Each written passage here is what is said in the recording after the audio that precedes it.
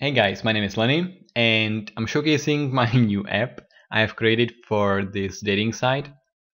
Um, this is the app, but I'm gonna hide it and tell you what I was trying to achieve. This is like a random dating site where you can, well, this is actually the chat from the dating site, and there wasn't any desktop app for it, so I figured I can make one. I cannot connect directly to it, like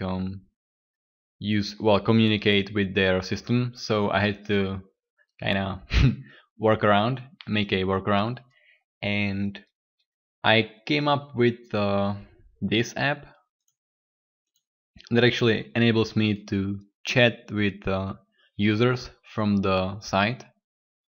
um, this is like a messenger, and the reason is that sometimes you don't want people to know what you're doing on your PC, and that's exactly the reason why I made this app.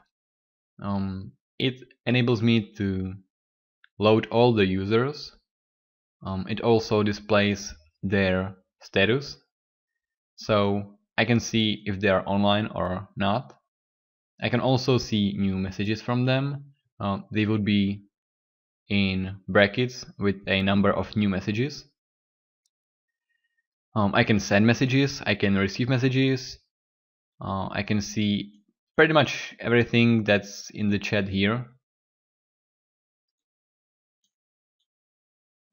And yeah, that's basically it. Also, I made my app like able to self-restore when it encounters a problem on the site, like the site is not responding at the moment or anything happens.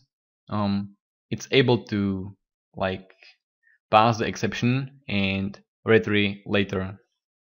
Also, well, that works for most of the actions.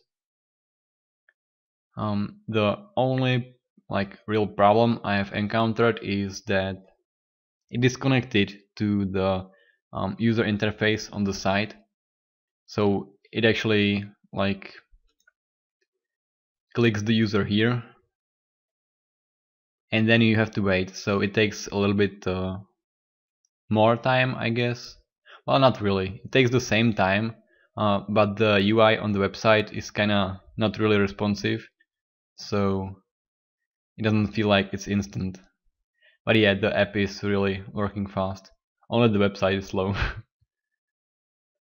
Alright, that's probably all I wanted to share for now. See ya next time.